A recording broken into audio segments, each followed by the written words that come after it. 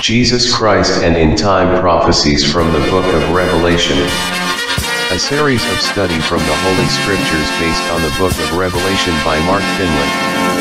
Join us as we follow the vital topics that will be presented on this study, understanding God's messages and warnings on this last days of Earth's history.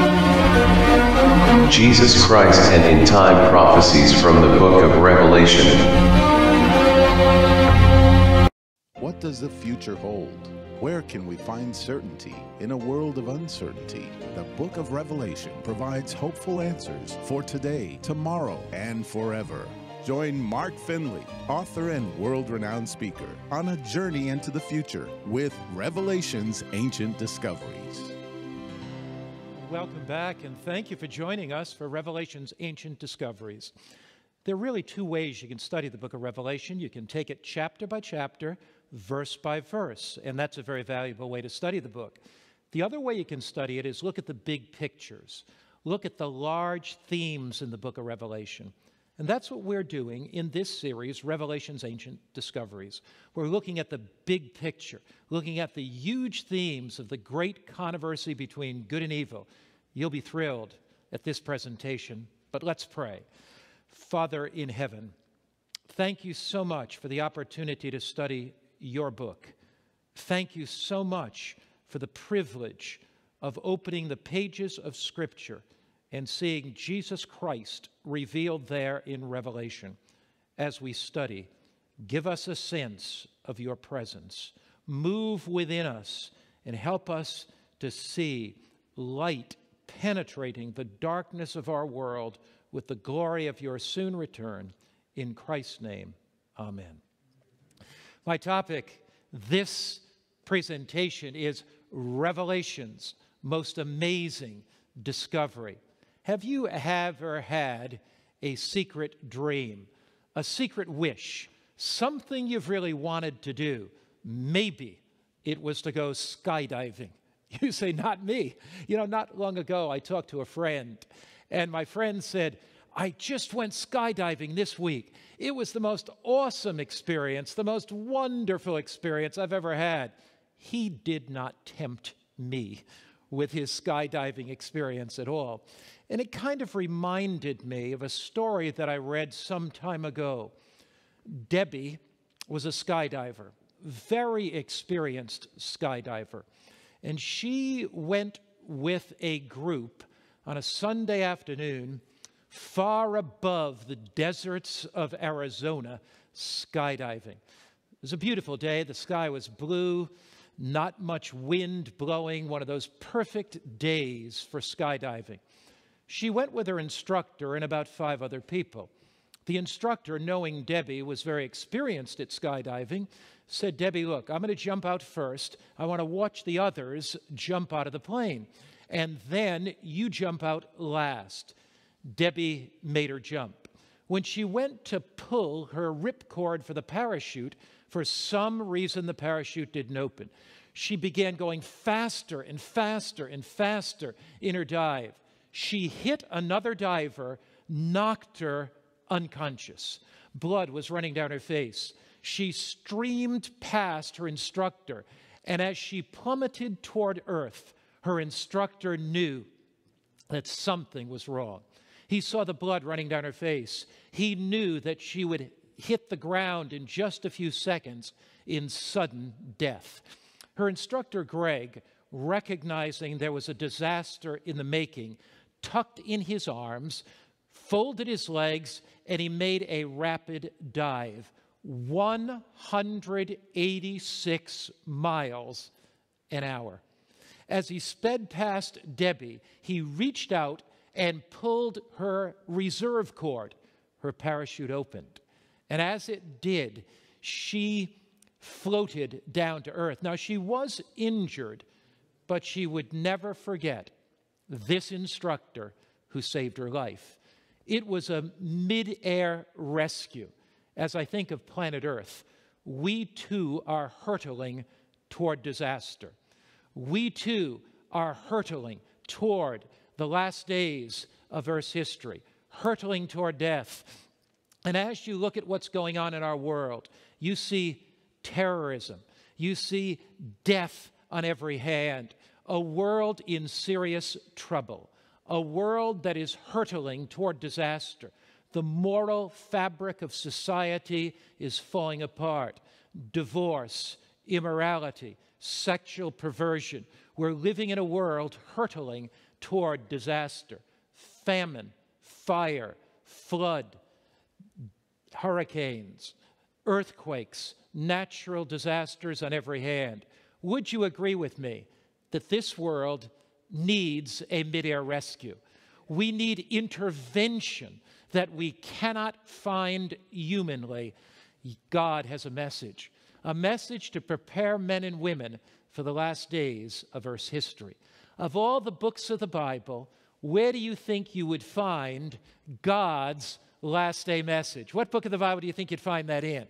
If you were looking for it, if you were searching for it, you'd look at the last book of the Bible, Revelation, that's written for the last generation of men and women to live on planet Earth. Revelation has an end-time message, a message to prepare people for the coming of our Lord. Here in the book of Revelation, we discover God's mid-air rescue. Just like Greg rescued Debbie as she was plummeting to disaster after that dive from the plane, so God is getting ready for a mid-air rescue to rescue his children on planet Earth. The book of Revelation speaks of hope. The book of Revelation speaks of a great, bright, glorious tomorrow. Yes, there is trouble ahead. We can't minimize that. Certainly, there's a time of trouble coming that this world has never known before. Certainly, there'll be natural disasters, rising crime and violence. Certainly, the Bible teaches about a mark called the mark of the beast, a time when no man can buy or sell. The Bible talks about a universal death decree. It talks about the economic powers and the religious powers and the civil powers uniting. In this series on Revelation, we will study about those varying events. But beyond that trauma, beyond that tragedy, beyond that difficulty, beyond all of those attempts by Satan to destroy goodness and righteousness on planet Earth, beyond all of that, we will see God has a plan, that there's a bright, glorious tomorrow that God has planned for you and me. Now, God always sends a message to prepare his people for major worldwide events that affect their eternal destiny. That's true down through history. And it would be surprising if God did not have a message for his people today. Down through history, God has sent a message. A loving God invites men and women to be saved before the coming calamity. Let's think about some of those times when crises were facing the world and God sent a message. Think of the days of Noah. The Bible says in Genesis 6 that the earth was corrupt before God and the earth was filled with violence. The Bible says, that's in verse 5. In Genesis 6, verse 11, the Bible says that the thoughts of their heart were only evil and the imaginations of their heart continually. God saw the wickedness, the sin of the world in the days of Noah. And so God was going to destroy the world by water, but he sent a man, Noah. Now, it was not God's plan that there was be only one ark. You know, I think a loving God would have liked to have seen 100 arks, 1,000 arks, don't you? Wasn't it God's intent to save all humanity? The reason they weren't saved is not because God didn't send a message to prepare them. The reason they weren't saved is because they didn't heed the message that God sent. God sent a man, Noah, to prepare the world for the flood, a coming disaster. Only a few accepted that message and entered into the ark. The great majority rejected that message. God had a message to prepare for the flood. In the days of Joseph, Pharaoh was going to experience, and all of Egypt, in fact, experience famine. But God sent Joseph with his dream. There'd be 7 years of plenty, 7 years of famine. Before the great crisis that was to hit, God was preparing the world, preparing Egypt, Israel, the Middle East, to face that crisis, God sent a message. Before the first coming of Christ, did God raise up a messenger before the first coming of Christ? Did he? Who was that? John the Baptist. And John the Baptist preached a message to prepare men and women for the first coming of Christ. Now let me ask you this question. Wouldn't it be surprising that God would prepare the world in the time of the flood with a message from Noah, that God would send Joseph to prepare for that great famine, that God would raise up John the Baptist for the first coming of Christ, and God would not have a message to prepare people for the second coming of Christ? Would that not be surprising? Would that not be shocking?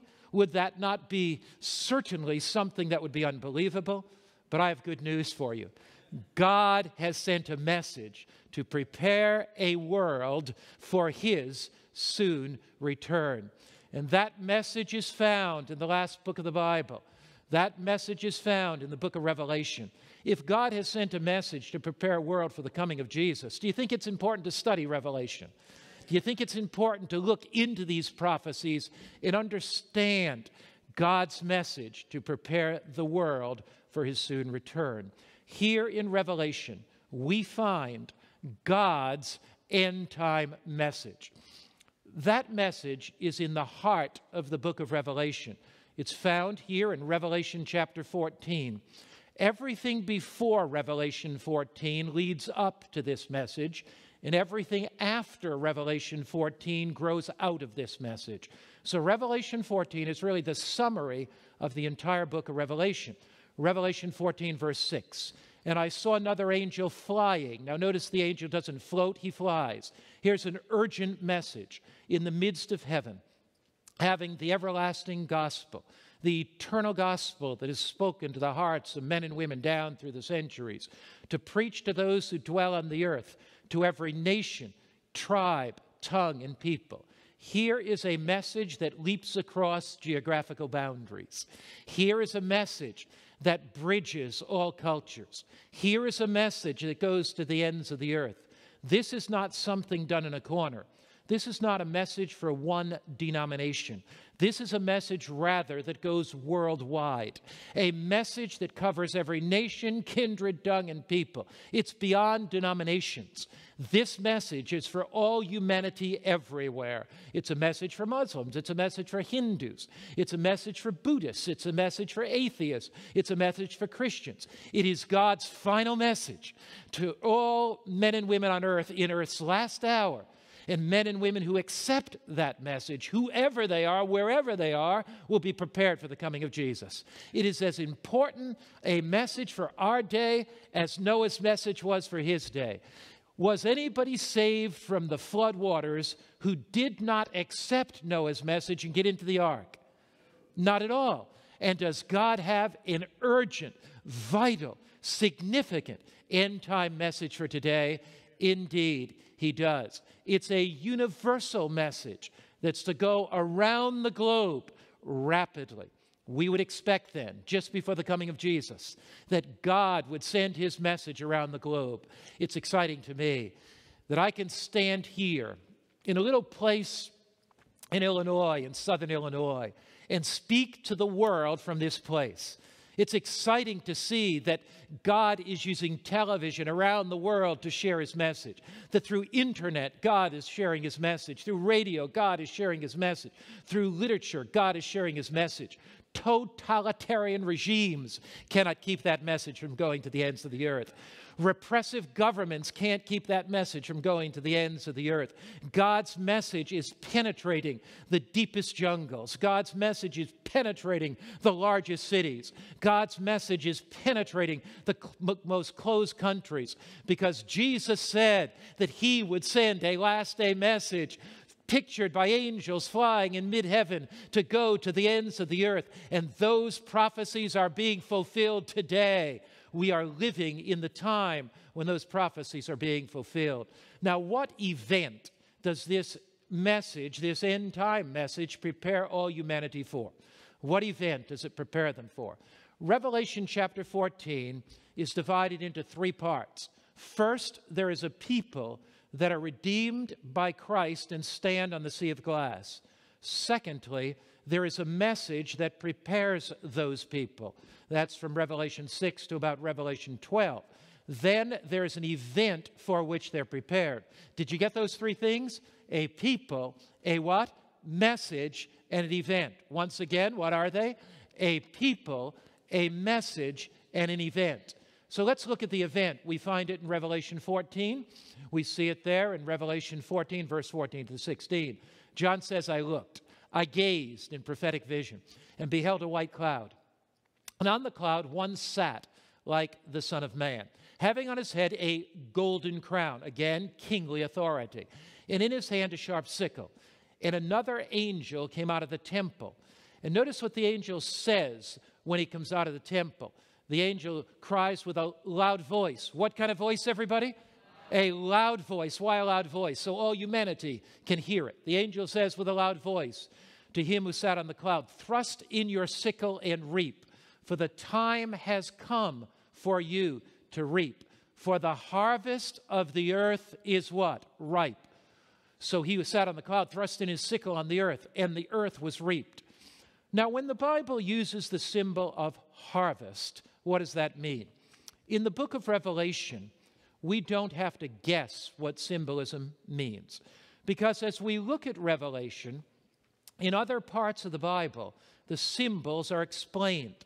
And so when the Bible uses the term harvest, how is that explained? You remember Jesus told a parable about the harvest, and this explains the meaning of Revelation's symbol of harvest. Remember, Jesus said there was a field, and the farmer sowed good seed, and there were wheat and tares in the field, and then Jesus talked that the harvest would come, and then Christ puts it this way. Matthew chapter 13, verse 39. The enemy, who's the enemy? That's the devil. The enemy who sowed them is the devil. The harvest is what? The end of the age, and the reapers are the angels. Now, how do you know the harvest is the end of the age? You know that because I told you, right? No, you know that because of what? The Bible says it. Jesus says the harvest is the end of the age. So when the book of Revelation chapter 14 talks about the final harvest, it's talking about the end of the age. It's talking about the time that Jesus Christ will come. The time that the destinies of all humanity would be settled. The time that Christ would come and the righteous would be resurrected. The righteous living would be changed, and along with the righteous who are resurrected and changed, would be caught up to meet Christ in the sky. The time that Christ would come when the wicked would be destroyed by the brightness of his coming. There is a message, an eternal message, a universal message, a global message that would prepare men and women for that event of the coming of Christ. The reign of sin will come to an end. Jesus will be victorious and glorious. He will reign forever and ever. But what is that message? That message that must go to all humanity. That message that must go to the ends of the earth. That unique message like Noah's day to prepare a world for the coming of Christ. Let's study that message phrase by phrase. Understanding that message means eternal life. Then I saw another angel flying urgently in the midst of heaven, having the everlasting gospel. Let's pause for a moment. Let's not pass over that phrase, everlasting gospel, quickly. What is the everlasting gospel? The everlasting gospel is defined for us in Scripture. It is about the death, the resurrection, the priestly ministry, and the coming of our Lord. The Apostle Paul talks about the everlasting gospel in 1 Corinthians chapter 15, verse 3 and 4. And he says this, "For I delivered to you first of all that which I also received. Christ died for our sins according to the Scripture, and that he was buried, he rose again the third day according to the Scriptures." So what is the everlasting gospel? First, Christ died for our sins. The fact that through Jesus Christ and his shed blood and because of his grace, you and I can find peace. Just last evening, I got a message from my web page. It was a short message from a young man, and he said something like this. He said, "Life for me is not worth living. Can you call me, Pastor? Because I want to know how to find Jesus Christ. I don't have any peace in my life and any purpose in my life." There is one way that we can have peace. One of the reasons we don't have peace often is because guilt strangles that peace. One of the reasons we don't have peace is because the condemning voices in our head say you failed. You're not worth very much. There's no hope for you. One of the reasons we don't have peace is because we don't have purpose and meaning in our lives. But coming to Jesus, we find one who forgives us, one whose arms are wide open for us, one who gives us grace, one who died for us so that our guilt could be gone, one who assures us of the gift of eternal life. In 1 John chapter 5, the Bible says this. It says, "This is the confidence that we have in him." In the book of John, it says, "And I've written these things that you may know that you have eternal life, because this life is in his Son." When we accept Jesus, he gives us the gift of eternal life. We can find peace again. What is the gospel? Our faith depends on what Christ did for us, not what we do for ourselves. You see, it's not that we can do enough good works to be saved. It's not, look how righteous and great that I am. It's rather, this is what Christ has done for me. And what's the essence of Christianity? It's kneeling at Jesus' feet. It's saying, "Lord, I am yours. I accept your sacrifice for me. I accept your death on my behalf. I accept your perfect life makes up for my imperfection. I want to live for Christ. For me to live is Christ." Remember what Jesus said in John chapter 3, verse 16, when he's talking to Nicodemus. And Nicodemus has no peace. He has all the external trappings of religion, the formal, ritualistic religion, that Jewish background. And Jesus says to Nicodemus, "For God so loved the world, that he gave his only begotten Son, that whosoever believeth in him should not what, everybody? Perish, but have what? Everlasting life." Here is the good news. Here is Christ's message for a final generation. You need not perish. You can live and live forever. The grave need not be a dark hole in the ground. Death need not be a long night without a morning. You need not perish, Jesus says. You can have everlasting life. What is the gospel? The gospel is the good news that Christ died, but it's also the good news that he lived a perfect life. Jesus resisted every temptation of the Father, of the devil, by the strength of the Father. Jesus resisted every temptation of the evil one. Every thing that was thrown at Christ by the devil, Jesus resisted. He lived a perfect life. What difference does that make? It really makes two differences. Number one, that the perfect life that he lived atones for, makes up for our imperfect lives. But secondly, it also makes this difference. If Jesus, through the dependence on the Father, if Jesus, through divine strength, could be an overcomer, Revelation says you and I can also be overcomers. In the message to the seven churches, they all end with the same phrase: to him that overcomes, to him that overcomes, to him that overcomes. You and I need not be strangled by sin anymore. Christ's perfect life record is put in the place of our sinful records. It's put in the place of the sinful records of all who accept him. We come to Jesus just as we are. We don't have to wait until we have some kind of super perfection. We come to Jesus just as we are, but we don't stay as we are. He comes into our lives by his grace. By his divine power, he changes us, makes us new again. The everlasting gospel: Christ died for us. Christ lived for us. Christ rose from the dead for us. Christ indeed is alive. And because he is alive, we can come, and his power can change our lives. He can make us over again. He can give us new purpose and meaning in life. Christ ascended to the Father. He is there before the throne of God. The Bible says in Hebrews chapter 4, verse 15, "Let us come boldly or confidently to the throne of grace, that we may find mercy and grace in time of need? Do you have some time of need? Going through some challenge in your life? Revelation's end time message is you're not alone. That through Jesus' power and by His grace, you can be a changed man. You can be a changed woman. You can be a new person. The great leaders of this world have lived and died, and they're in their grave. Stalin in his grave. Chairman Mao in his grave. Napoleon in his grave. You look at the great leaders of the world. They live. They're on the world screen for a blip, and they're gone. But the living Christ is alive. This is the message of Revelation, that we serve a risen Savior, and His power can be yours. His power can be mine because He lives for us. The Jesus that died for us is the Jesus that lives for us. What is the message? This special message. Let's go to the ends of the earth. It's the gospel. You remember what Matthew 24 verse 14 says?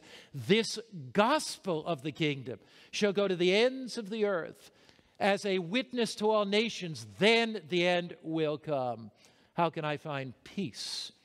I think of a young woman, a young attorney in Bulgaria, came to our meetings, accepted Christ. She found peace. I think of a thief in Moscow, scarred down his face, in and out of court 27 times. He came to our meetings, listened to messages like this. He found peace. I think of a young motorcycle gang leader in Fitchburg, Massachusetts, came in with his motorcycle gang to the meetings, and he found peace. I think of a young up-and-coming rock star, came to our meetings, New Haven, Connecticut. He found peace. Yes, as we come to Jesus Christ, there is a new peace that flows into our life because the everlasting gospel, Revelation 14:6, is the answer to the great problems of humanity. This message, according to the Bible, is to go to the ends of the earth. It's a message that's to move this world with the Holy Spirit's power. It will lighten the earth with the glory of God. The Holy Spirit in the last days of Earth's history will be poured out like it was in the book of Acts. Now, this message will reveal long neglected truths that will be restored. It will reveal truths that have been hidden down through the ages. The message in Revelation goes on, and it reveals an urgent end-time message of the gospel, parts of that biblical message that have been neglected. It's a message to call men and women to receive God's grace so powerfully in their lives that they obey God. The Bible says in Revelation 14, verse 7, fear God and give glory to Him, for the hour of His judgment has come, and worship Him who made heaven and earth, the sea, and the springs of waters. Now, some people say that's a little frightening. The Bible says, fear God. What does it mean to fear God?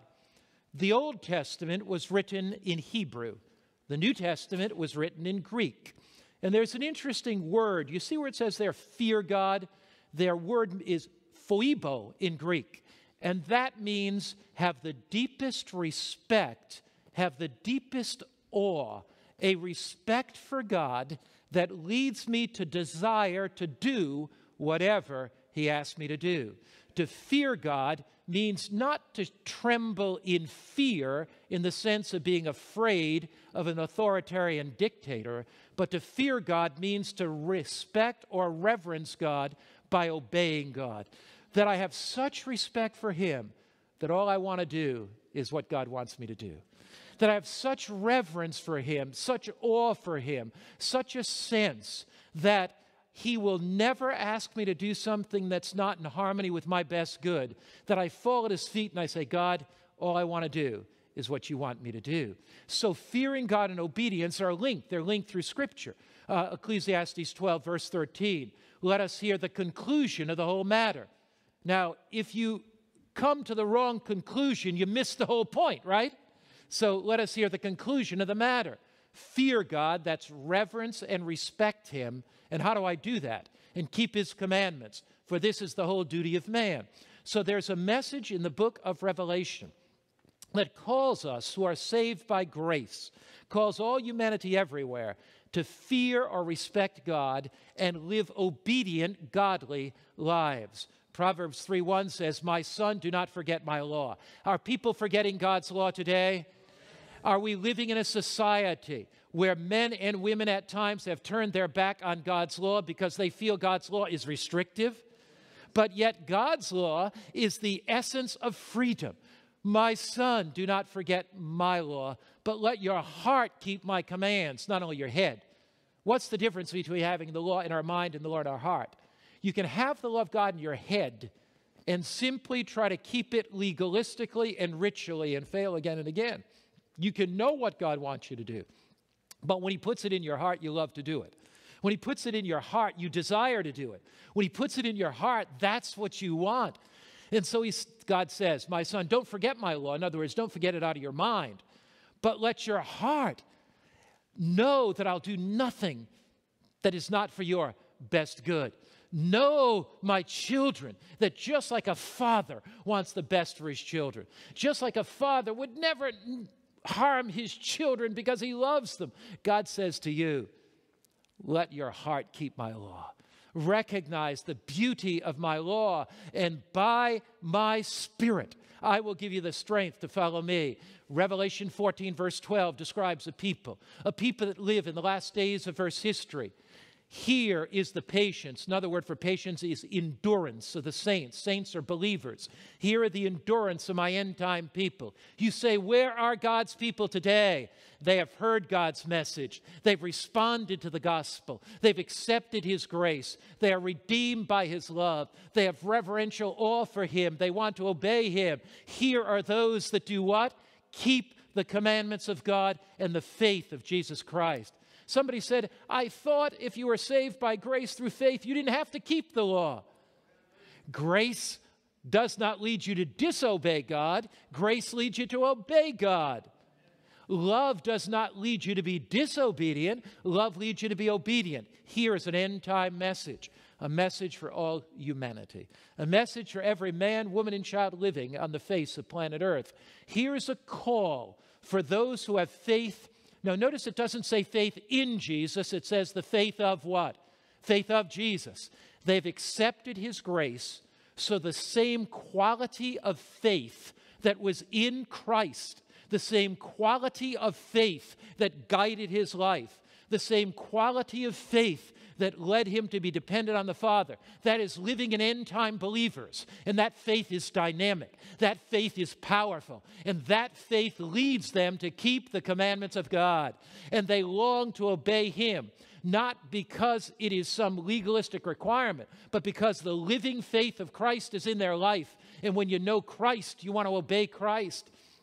Now notice, fear God. Here's an end-time message. Reverence God, respect God. Let the faith of Christ live in your life and give glory to Him, for the hour of His judgment has come.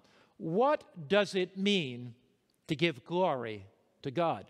How do we give glory to God? Revelation's urgent end-time message leads us not only to obey God, but it leads us to give glory to God. What does it mean to give glory to God?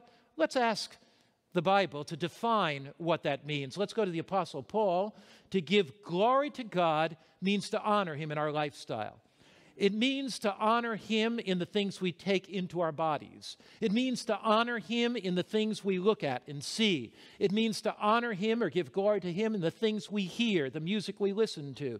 It means to give glory to Him in the things that we watch on television, the places we go, the lifestyle that we have. 1 Corinthians chapter 10, verse 31. Therefore, whether you eat or drink or whatever you do, do all to the glory of God.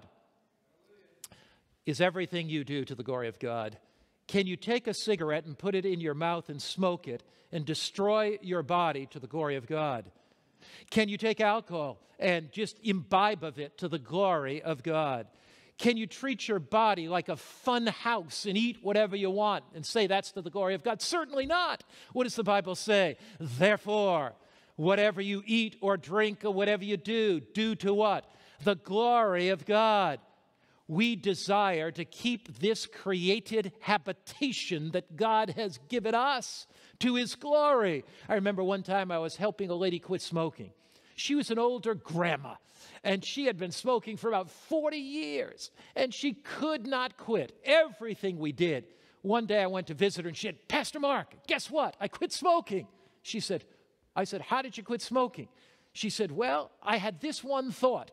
Every time I took a puff of cigarette, I'm a Christian. I committed my life to Jesus, but I never could quit smoking. But then I had this thought. If I'm a Christian, the Holy Spirit lives within me. If I'm a Christian, I'm the temple of God. If I'm a Christian and I take a drag on a cigarette, Pastor Mark, I may be choking the Holy Spirit. I don't want to do that. I quit." Once you recognize your body as the temple of God, what do you want to do? You want to give glory to God. So here's a message, an end-time message. A message of the gospel of God's grace. A message of His love and mercy. A message that goes to the ends of the earth. Here's an end-time message that calls those of us who are saved by grace to obey God and keep His commandments. Here's an end-time message. A message that echoes the message of the New Testament that has been lost sight of down through the ages.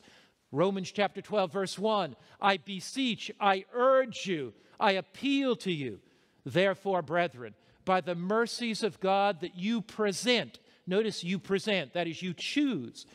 You present your bodies a living sacrifice, holy, acceptable to God, which is your reasonable service. You see where it says your reasonable service?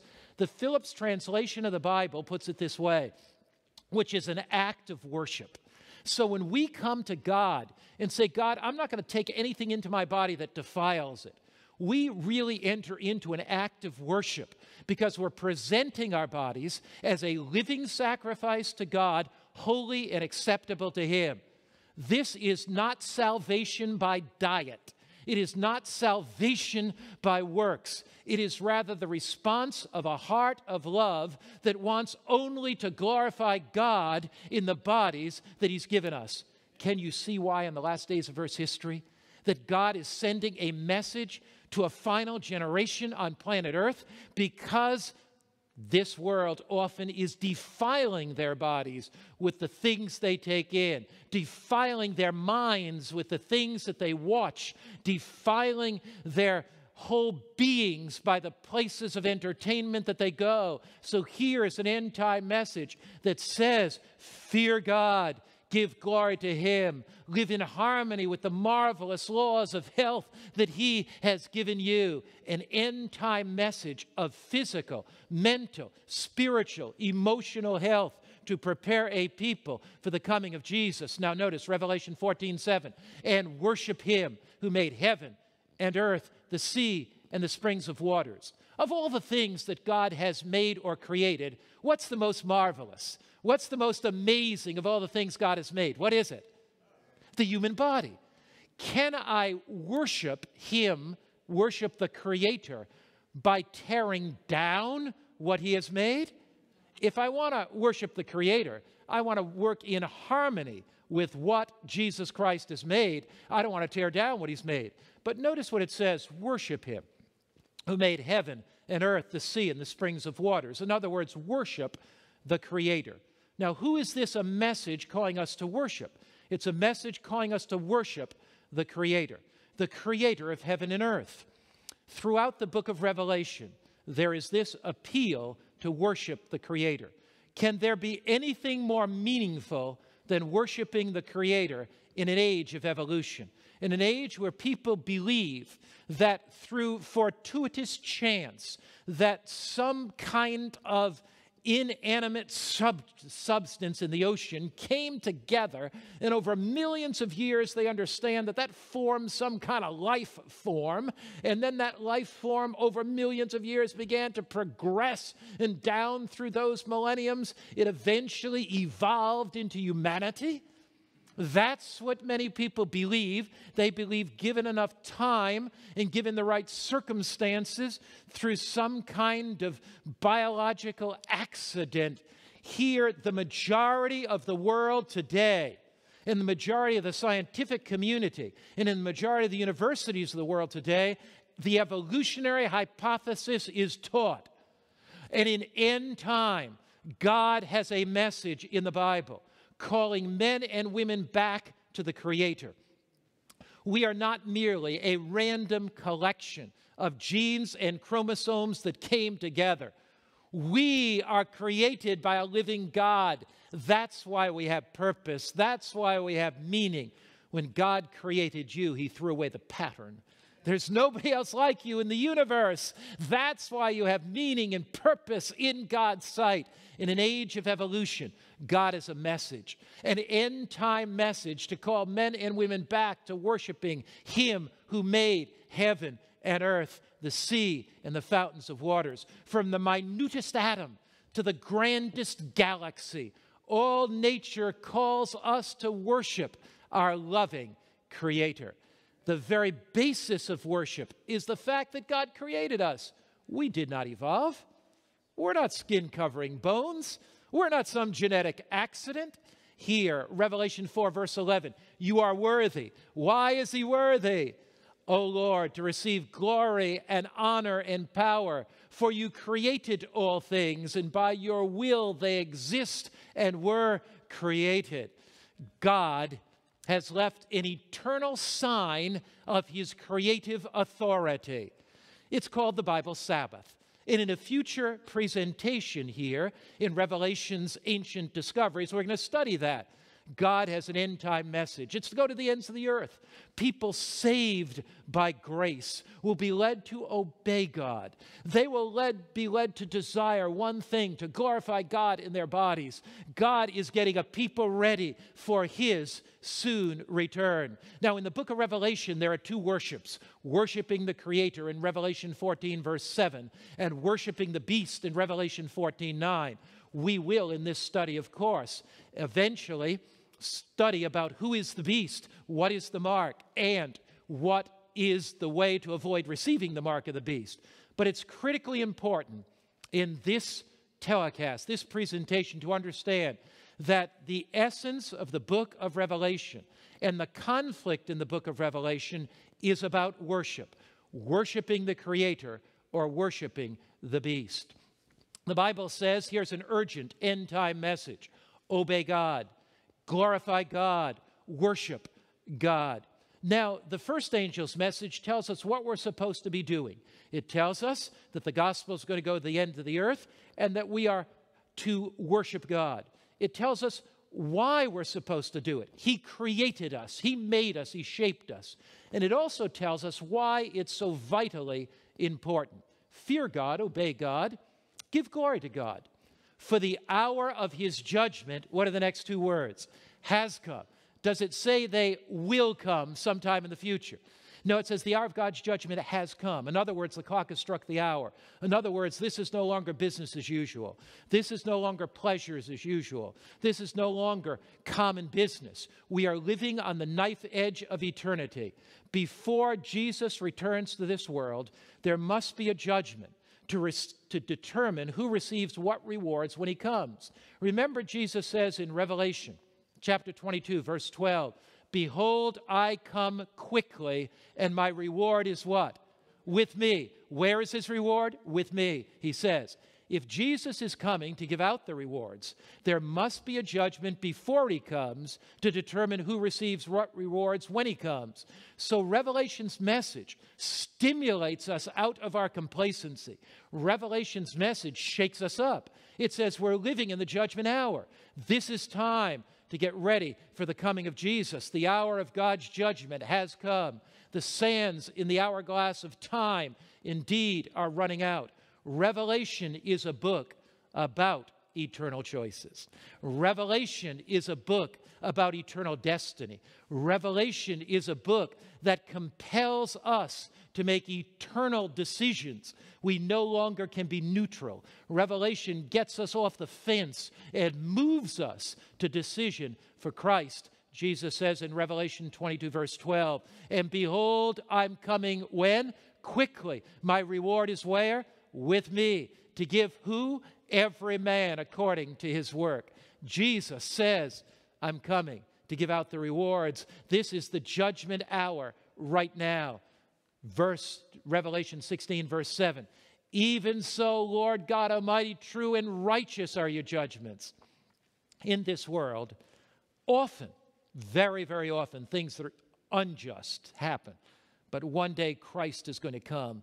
And in the final judgment before his coming, he will set all things right. And Jesus will triumph in the universe. He is the righteous judge. Sometimes in this life we experience things that are unfair. Sometimes in this life we experience things that are unjust. But the good news is he will set everything right. In that final judgment, he'll explain to us, in fact, just why certain things happen to us in life. He'll explain to us all of our heartache and every tear, but he'll explain to us how he was with us during those period of time. When Christ comes, according to Revelation 22, verse 12, he was unjust, let him be what? Unjust still. He was filthy, let him be filthy still. He was righteous, let him be righteous still. He was holy, let him be holy still. Now in this judgment hour, Christ gives us the opportunity to make a choice, because when he comes again, there is no second opportunity. When Jesus comes again, the destinies of all human beings are settled. This is the time to make eternal decisions for Christ. This is the time when God's final urgent message is going to the ends of the earth to make decisions for Christ. Now, there are three angels that bring their messages. The message of the first angel is a call to accept the everlasting gospel.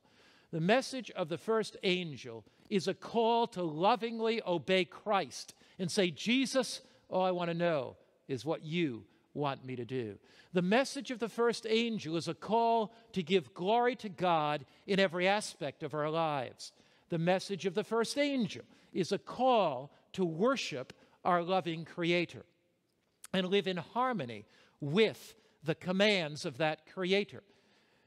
The message of the first angel is a call, an urgent call, to live godly lives in the light of earth's final judgment.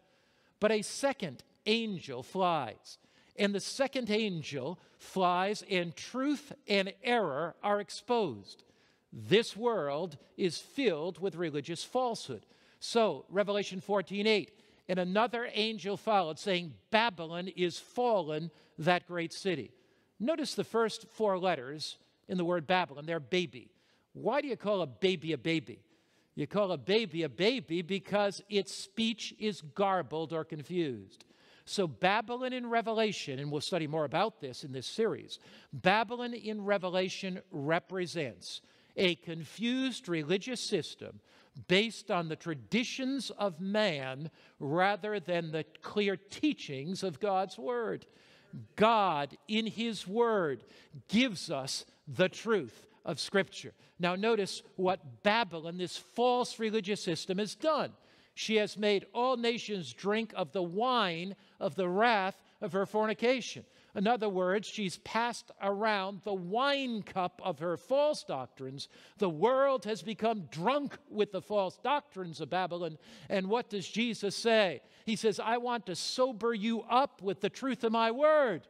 John 17, verse 17, sanctify them by your truth. Your word is what? Truth. So in the last days of Earth's history, the errors of Babylon, the false teachings, the deceptive teachings will be exposed by the truth of God's word as the message of the three angels goes to the ends of the earth. But then the third angel flies. Revelation 14, 6 and 7. Then I saw another angel flying in the midst of heaven, having the everlasting gospel to preach to those who dwell on the earth.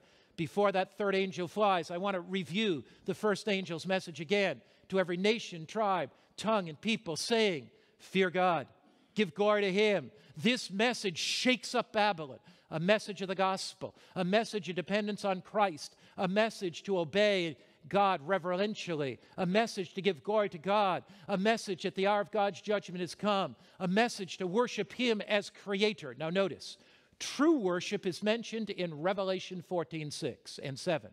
Worship the Creator that made heaven, earth, sea, and the fountains of waters. Now we go to the third angel. Look, here's false worship. Then a third angel followed them, saying with a what kind of voice? If the Bible says it with a loud voice, why? Because God wants you to hear it. God wants you to hear it. If anyone worships the what? Beast. What did we read about in Revelation 14:7? Worship the what? Creator. Revelation 14:9, don't worship the beast. See, here's the conflict in Revelation between true and false worship. If anyone worships the beast in his image, receives his mark on his forehead or in his hand, he himself shall drink of the wine of the wrath of God of the judgments of God. So, two worships in Revelation. Now, what about those that don't receive the mark of the beast, but do worship the Creator? Revelation 14:12, here's the patience of the saints. Here are those that keep the commandments of God in the faith of Jesus. We could summarize it this way. Revelation 14:7 says, worship the what? Creator. Revelation 14:9 says, don't worship the what? Beast. Revelation 14:12 says, keep the commandments of God in the faith of Jesus. Is there one commandment of the 10 that talks about worshiping the Creator? Is there one? The Sabbath commandment. So here, true and false worship contrasted, and a message to all humanity to worship the Creator by worshiping on the true Bible Sabbath. God's last day message warns us against the devil's deceptions in the last days. It calls us to true worship. It's an appeal to surrender completely our lives to God and to commit our lives to following Him. Some time ago, a young boy was hit by a car, and there, crossing the street, he was dying, losing blood, rushed to the hospital. They looked for a blood donor, and they found the father had the same blood type as the boy. These were the days of direct blood transfusions. They took a needle, pressed it in the arm of the father. Blood began to flow from the father directly to the boy. The father looked at the lifeless form of his son, and he looked at the doctor, and he said, "Doctor, if you need to, take it all. Take every drop of my blood." That father was willing to give his all for his son. On Calvary's cross, Jesus gave his all for you because he wants you to be ready for his soon return. There's nothing more that he wants than you to be ready. If Jesus gave his all for me, I want to give my all to him. What do you say? Because one day soon he will come. One day soon the earth will quake. One day soon Jesus will return. I think I hear the sound of a mighty rushing wind. Listen as Celestine sings.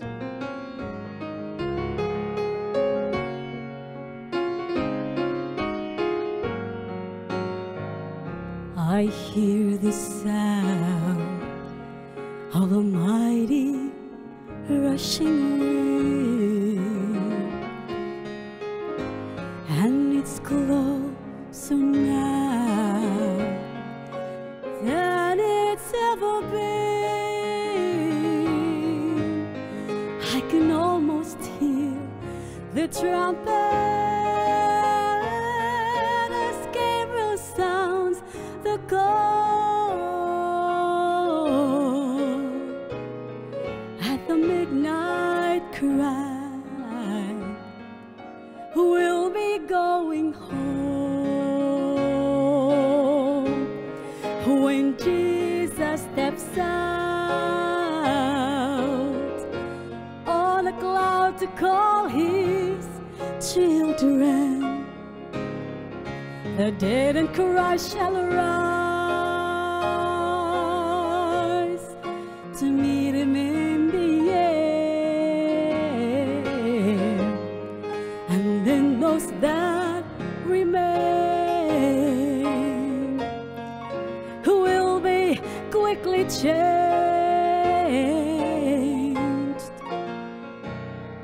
at the midnight cry.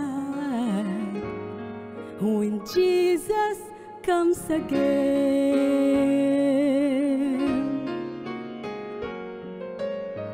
I look around me and I see prophecies fulfilling and signs of the times. They're appearing everywhere.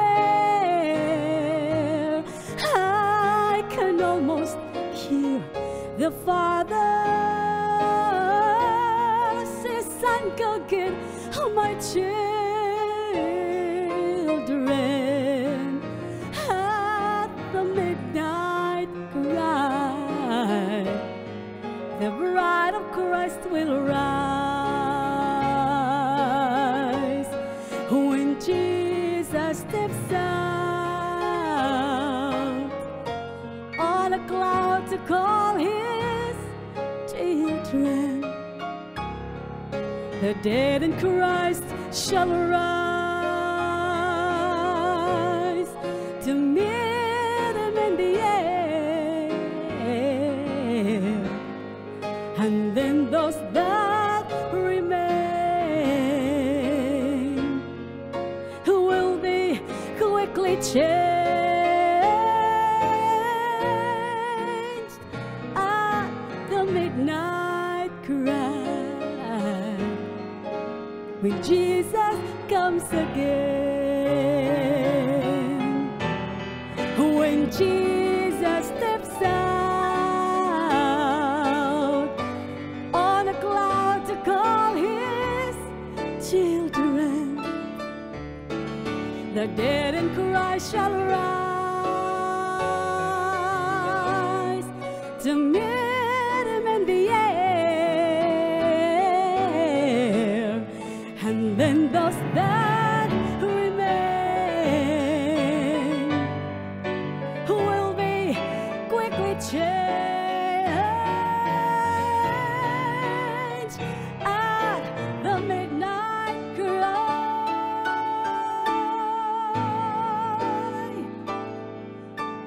The Lord will come again.